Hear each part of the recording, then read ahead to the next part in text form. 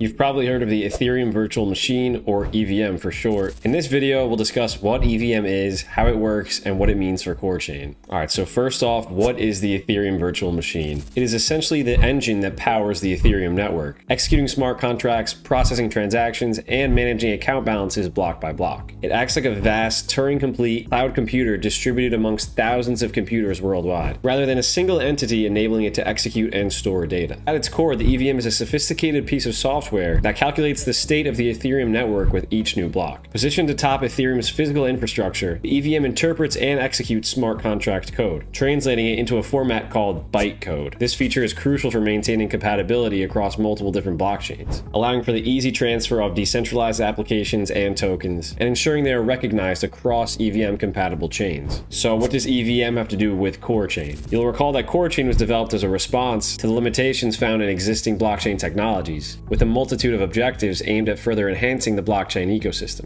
An important part of the mission is Core Chain's EVM compatibility, which allows it to function as a scalable smart contract platform whose ties to Bitcoin miners and non-custodial Bitcoin stakers maintain its integrity and decentralization. Furthermore, Core Chain is built to be highly interoperable, which also relies on EVM compatibility. Core Chain can easily integrate with other blockchain projects, facilitating seamless interactions among various protocols. This interoperability allows Ethereum-based protocols to be transferred to Core Chain effortlessly, and its cross-chain capabilities enable communication with different blockchain networks. As mentioned before, the integration of Bitcoin miners and stakers into Core Chain's process for electing validators leverages Bitcoin's robust security framework, enhancing the platform's capability to support the development of smart contracts and decentralized applications, and other innovations without altering Bitcoin's foundational protocol. Alright, it should be much clearer now what the EVM is and how it affects Core Chain. If you enjoyed this video, please like it, and if you like content like this, please consider subscribing. I'll see you guys all in the next video.